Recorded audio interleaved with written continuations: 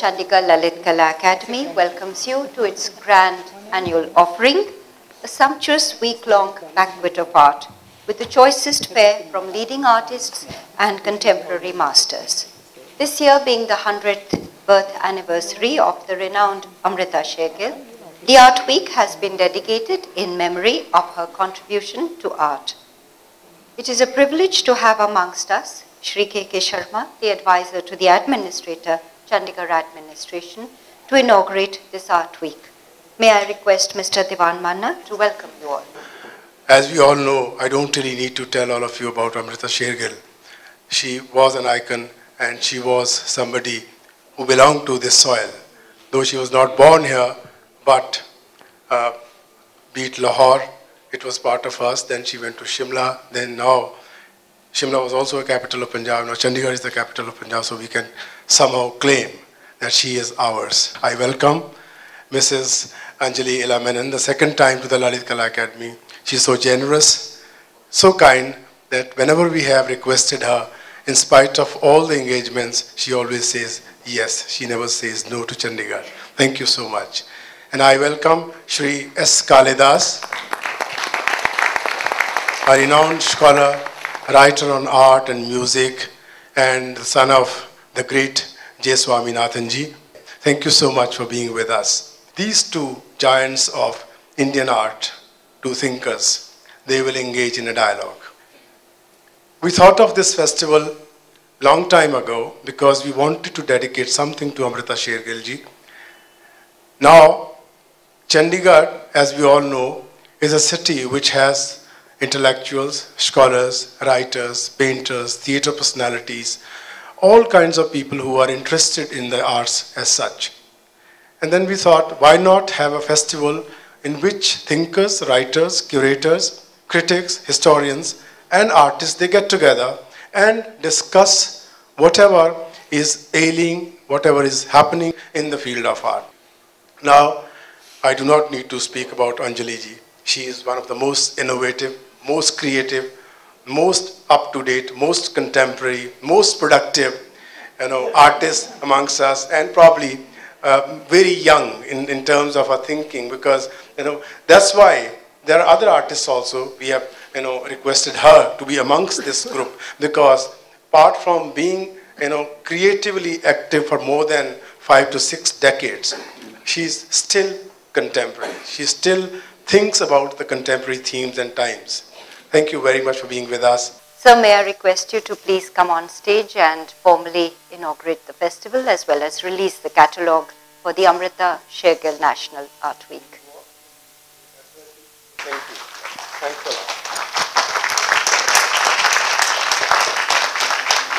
lot. When I came back from Paris, I was teaching at Lovedale because I suddenly, having had all the freedom in Paris, suddenly I come home and my father said, "What time are you coming home?" So as soon as I got a job, I immediately went off to Lovedale, which had been my old school. By this time, Sushil Mukherjee, my great teacher and mentor, was no longer there. And I worked there. And then I got married, so I was about to leave. And amongst a few candidates that came to take that post was Swami. And of course, he was in his usual disheveled manner with his wild beard, his long hair, and his kurta pajama and a shawl. But the headmaster was very impressed with the power of his personality, and he said, "Well, when will you be ready to join?" So Swami gave some kind of a vague date. He didn't quite commit himself. And then the bursar called him and said, "Well, sir, that when you come here to teach, you will have to perhaps have a haircut and you will have to wear a suit or at least a jacket." Swami said, "Bye, thank you very much. I'm not interested in this job." So I don't know who came after that. I think it was Munna Swami. Yes. So Anjolie ji, when you look back, what is the one thing that you think has made the lot of the artists easier? Commerce.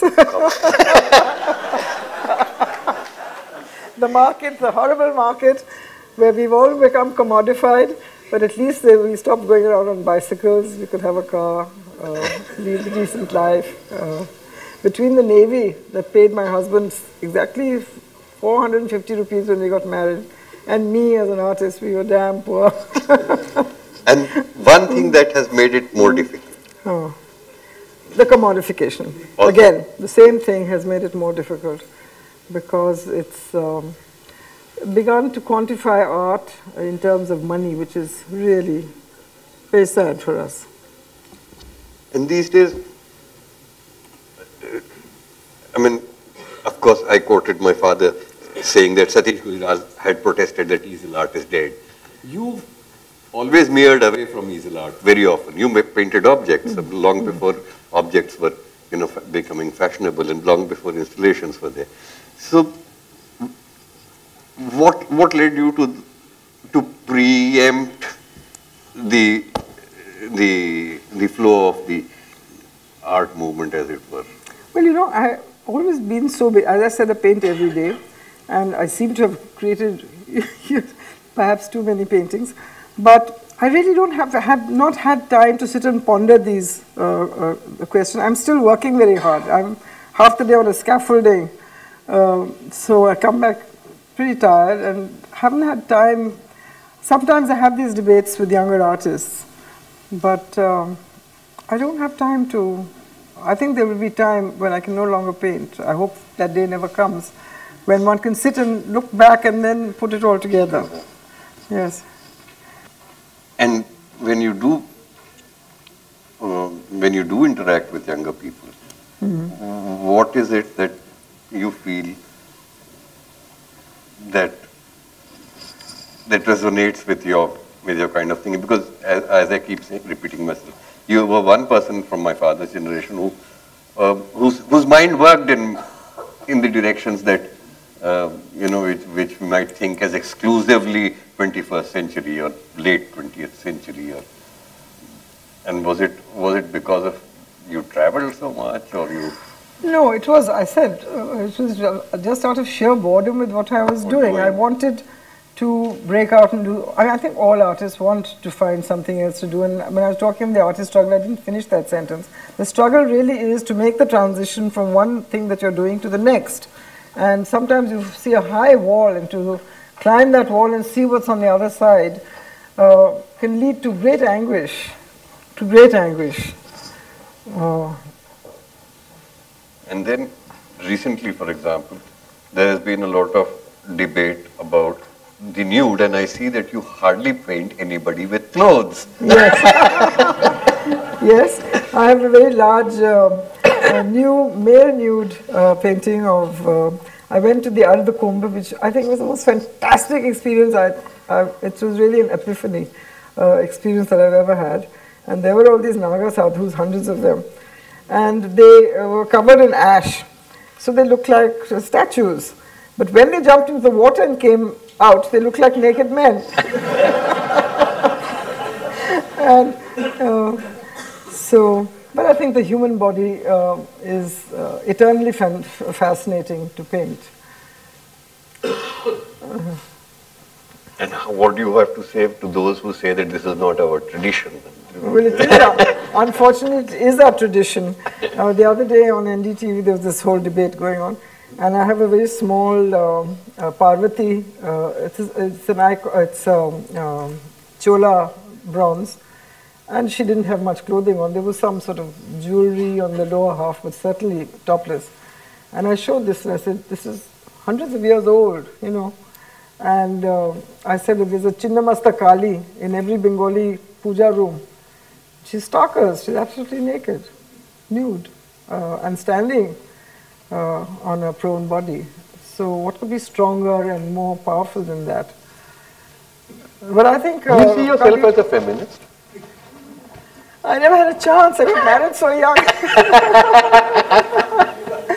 I got completely dominated by my husband and two sons. Unfortunately, I have some granddaughters now, so we are a team. Team against it.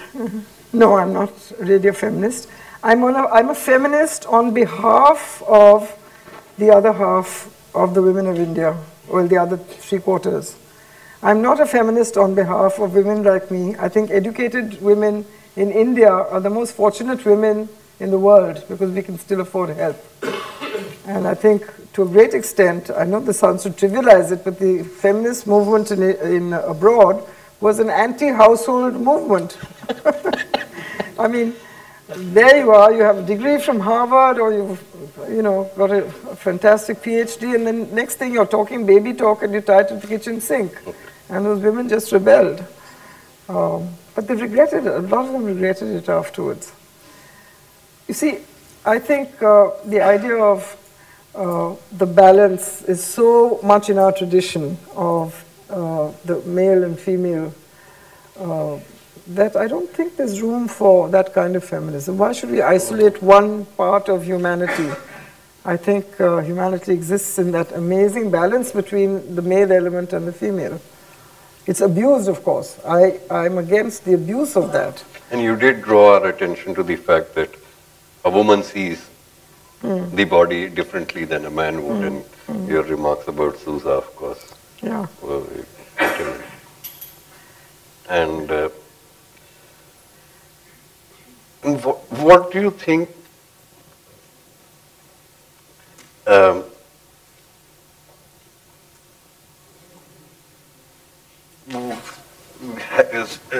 the number of women artists has risen, but there's still very few compared to the numbers of men, not only in visual arts, but in even as writers, for example.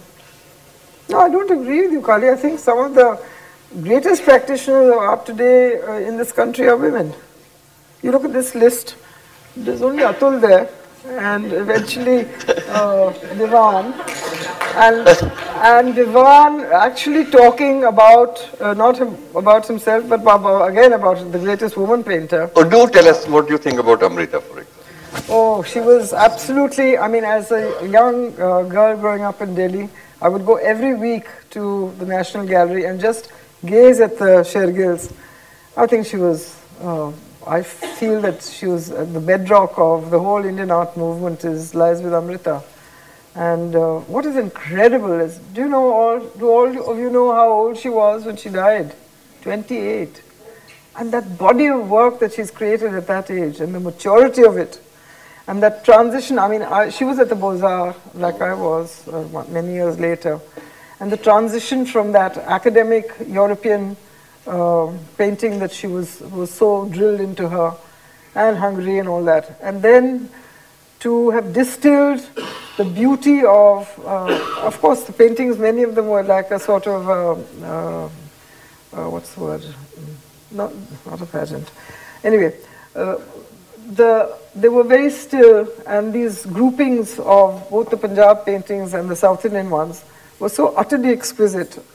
The height of aesthetic sensibility is represented in the Sher-Gil paintings.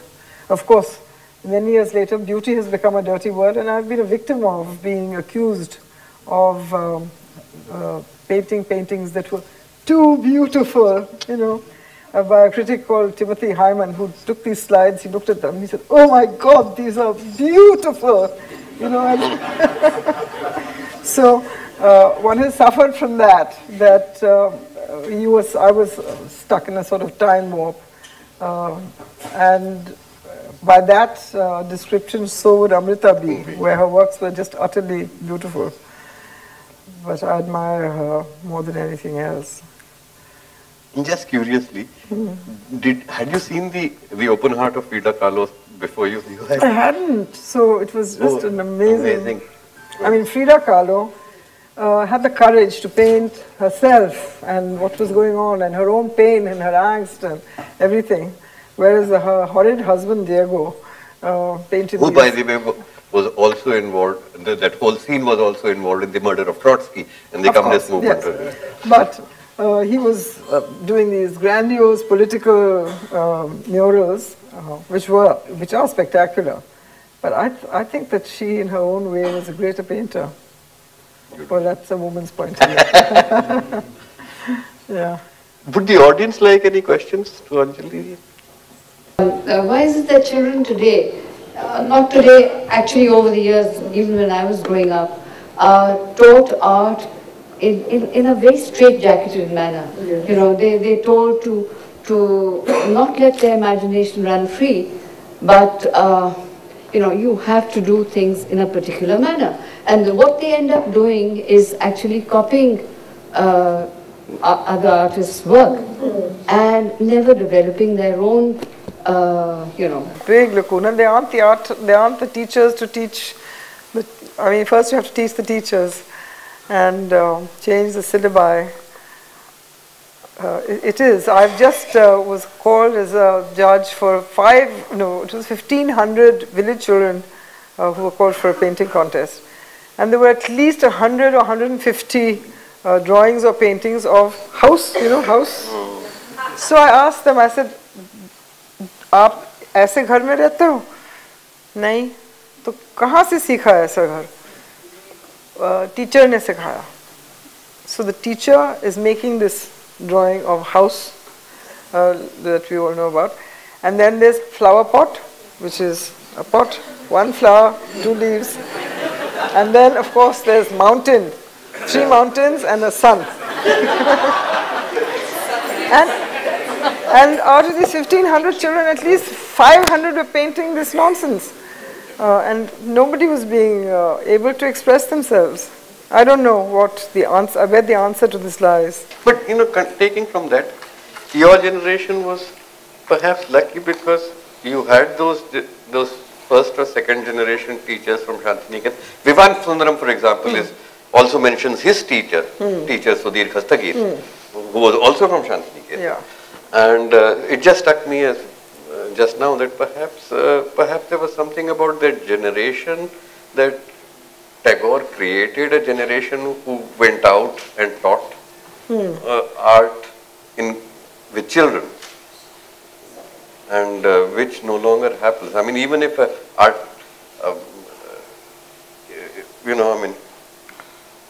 even if a Shantiniketan student would not go to teach in a school today, but even if they did... No, because they have aspirations that they're going to hit the market, which unfortunately there's a big slump and they're not hitting the market. So they will be back in the schools. I mean, why did I go to work in a school? There was no other option. Nobody was buying paintings at that time. And why did a great painter like Swami even come to a school to get interviewed? Because we had no options. There was no market. There was no one buying paintings. We had to live. We had to live. It's not really a question so much as an experience. When I worked with Swaminathan in Bharat Bhavan, he had started this program where he was getting teachers from different art colleges all over Madhya Pradesh and actually teaching them how to look at a work of art. That's and wonderful. Also examining their work and trying to, in his own way, very gently, tell them which direction in which to deal with young students. And I thought even at that time that this was such an amazingly perceptive, insightful and visionary task to take. This is much before Bharat Bhavan came up as a building, as a physical space. Swaminathan and Nirmal and Karanji had arrived much before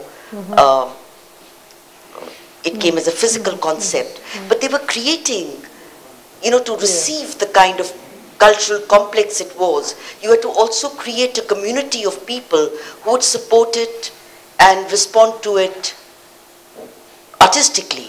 So you had to create a way of seeing and a way of experiencing works of art. And I think that really created great roots into, especially when he was setting up the Folk and Tribal Museum, and they were going off to Bastar and Chhindwara and Bina and Guna. And even in the tribal art, in the traditional art, the terracotta was being made for, I don't mean it in a derogatory way, but for what you would call mass consumption in Dilli Haat. And then there was the original impulse of the artist. So he also somewhere made this group of teachers that he took with him on this journey to be able to discern between what was coming from the sensibility of their relationship with the gods and goddesses that they were making and what was the mass product. So So I think we need those kind of teachers. Really, Absolutely, but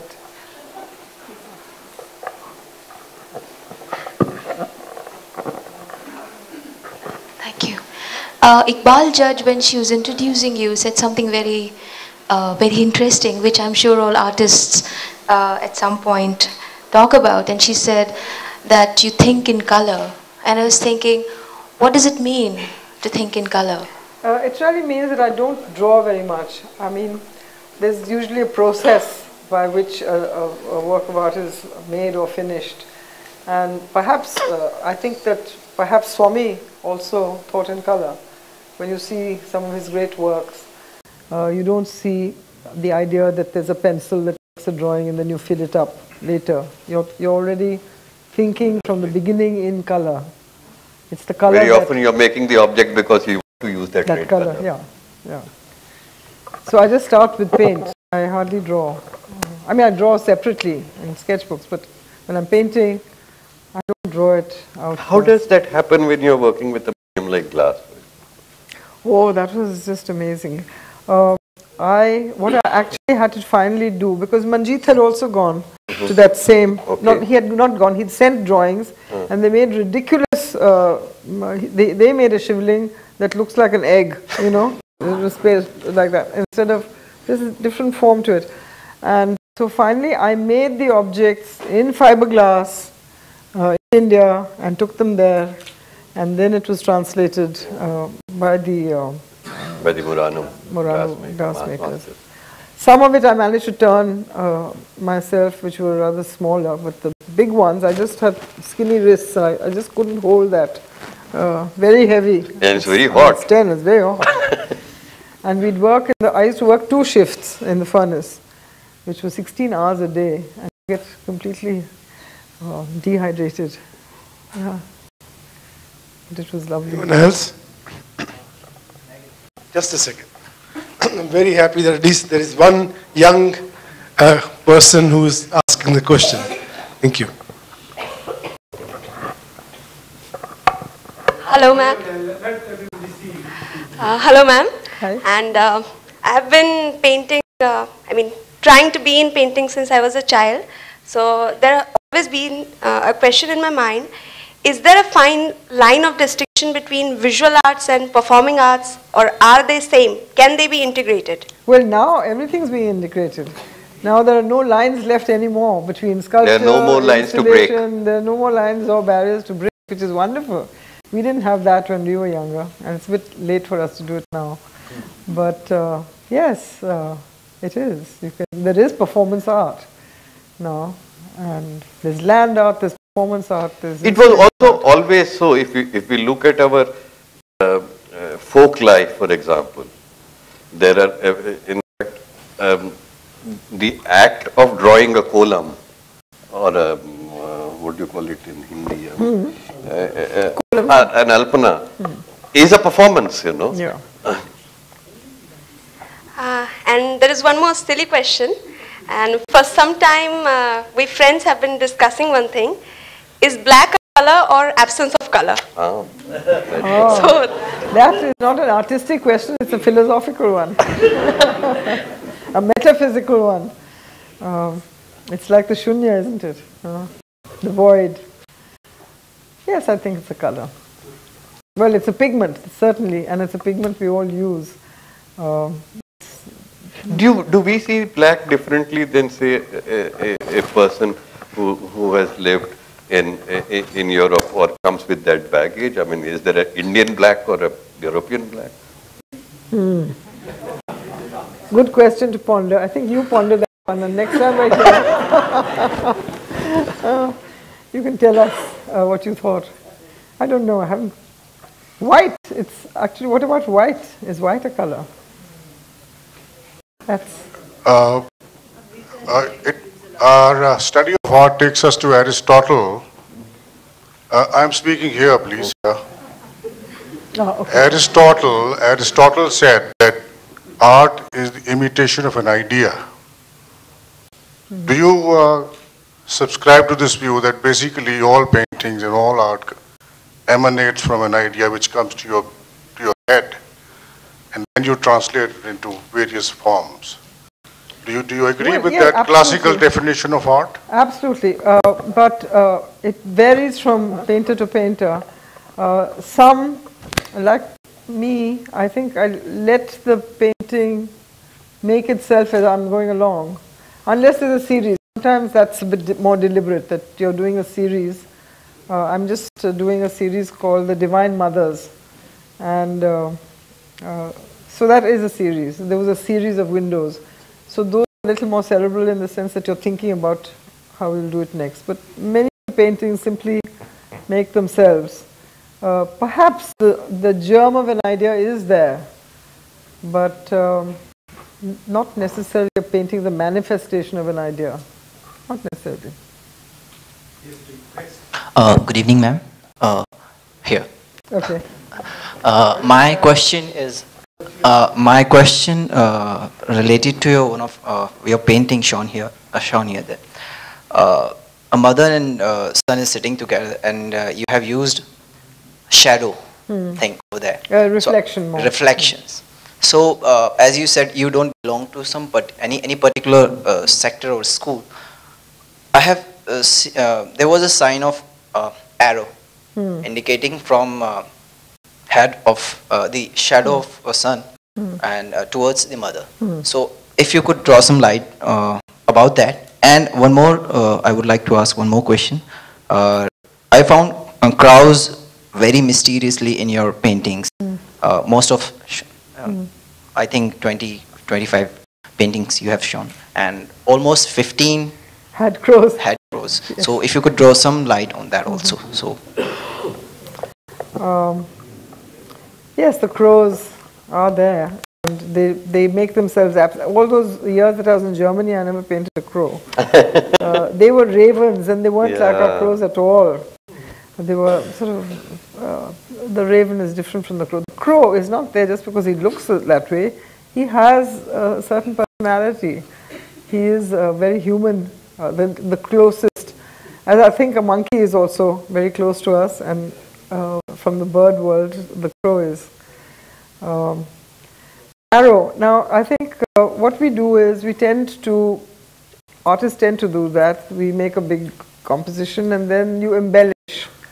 You embellish either with detail, or you embellish with something that need not be beautiful.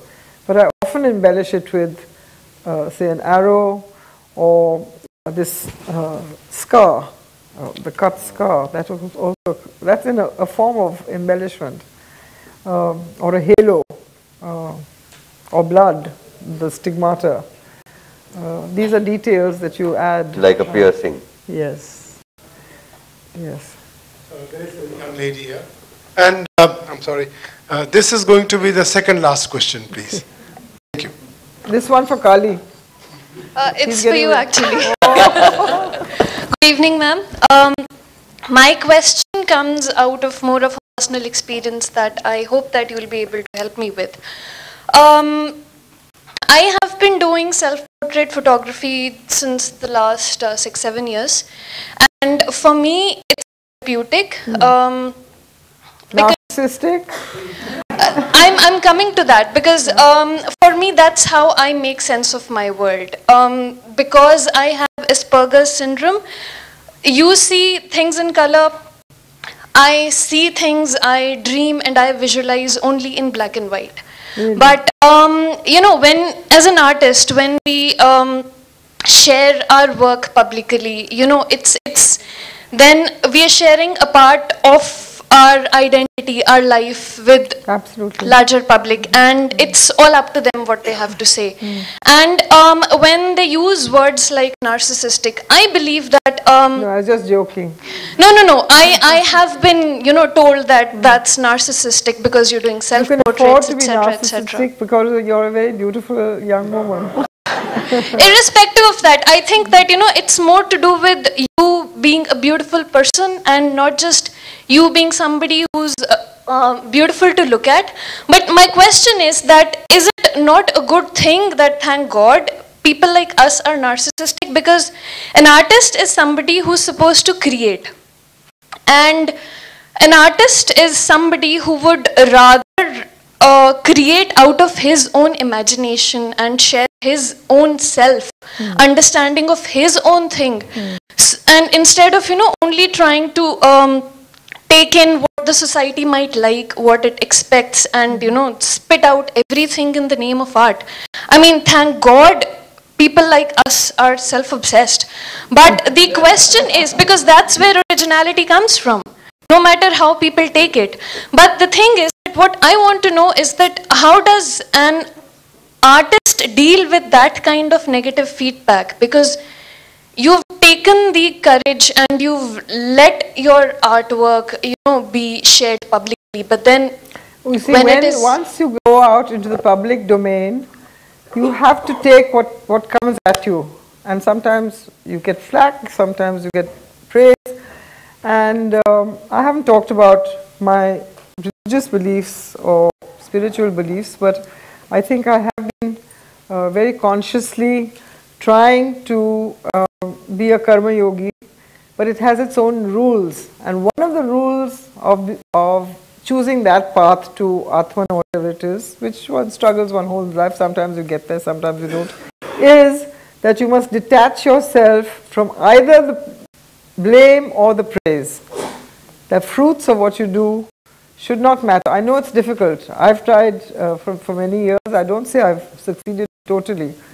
But I think that's what you need to do. If you are expressing what you are expressing, then you have to ignore. Once you put it in the public domain, you have to ignore what happens to it then. It's gone out of your hands. You've surrendered it. And then whoever talks about it or criticizes it or loves it, you have to keep them apart. That's my advice. Speak Make has a program where they asked various musicians and artists to take on a few chelas during the summer, 3 or 4 of them. And they said this is the Guru Chela Parampara. And I explained to the man whom I admire very much, who runs Speak Make, I said, there's no such thing as being a guru for 1 month. Once you have taken someone as your chela, they are there for life. They come back with their babies, they come back with their husbands, you have to go to their weddings, their births, their deaths. You have to continue to look at their work. And now there's that growing body of these chelas, because a few come every year. Now there are about 10 or 12 of them. And really it's a great you have to be very dedicated to continue to interact with them. Because some do well, some don't do well, but they lean extremely heavily. So your guru is somebody who takes you on for life. And out of all the ones that you teach, you can be a guru to only some of them. You can't be a guru to hundreds of children. I mean, that's what I can say. Out of inquisitiveness, the crow is missing from the street. No. Must be there too. Yeah. There he is. I wouldn't name about whom it was. It is with due apologies to Professor Goswami and Kalidas ji. वो लिखने पढ़ने वाले लोगों के बारे में comment कर रहे थे कि वो देखते नहीं पढ़ते हैं. ये अक्सर हम सबके साथ होता है. It's only a reference to some, but it's a reference to most of us. Because we need some kind of a support to understand something, because the language which is spoken language, the written language, is probably the oldest, or maybe more understood, more taught. That's why. So I don't find fault with you, and many of us might have missed that. And I must thank Anjolie ji and Kalidas ji. Do you have to say something after this?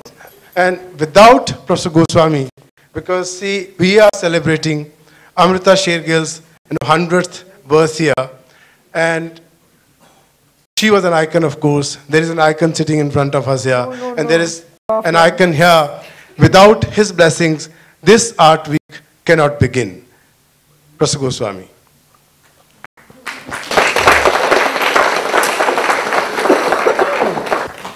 I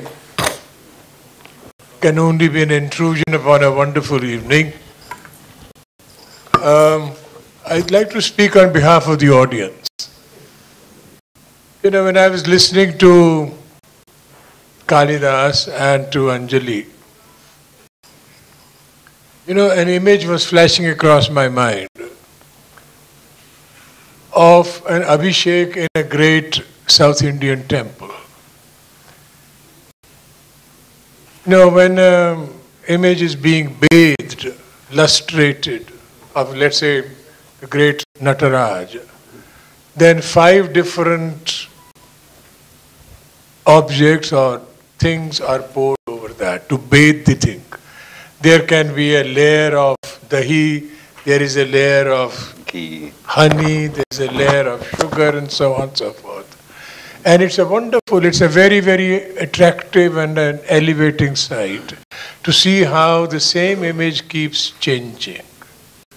How layer upon layer is being either added or removed and so on. I am personally, among my many weaknesses is that I feel very moved by honesty.